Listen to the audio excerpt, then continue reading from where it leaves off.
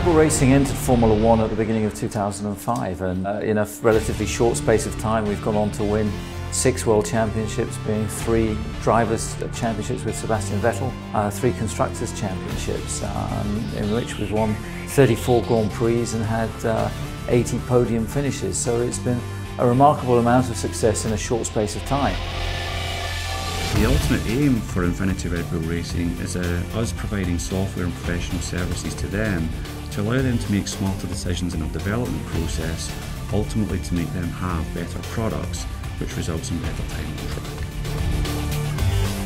The Siemens product suite and our PLM tools here really help us innovate in all areas. For example, in 2011 we know we were able to improve our lap time by 2 seconds a lap from the first race of the season to the last. And that was a result of putting many thousands of design changes through the business that year. The only way we can really combat that is by having a Siemens product that is tightly integrated from one department to the next. It means that all those departments can share that data, and so it will work to the same product. Simulation is a key part of our research and development. The Siemens PLM and Teamcenter Engineering are crucial for us in terms of turning around designs quickly and getting them implemented onto the car for each coming Grand Prix. We have a virtual wind tunnel that performs similar tests to the actual model car wind tunnel. In parallel to the design of the car, we also send that data to our finite element analysis group, and they're performing stress and strain analysis on those parts in parallel to the design activity, so that when we finish design, we know we have a part ready for manufacture.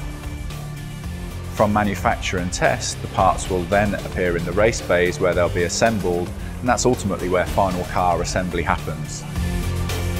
Well, from an engineering and technical perspective, a Formula One car is basically a prototype. So at each Grand Prix, the car is never in the same configuration twice. So we have to keep evolving, we have to keep developing to the different demands, the different requirements that each Grand Prix circuit has.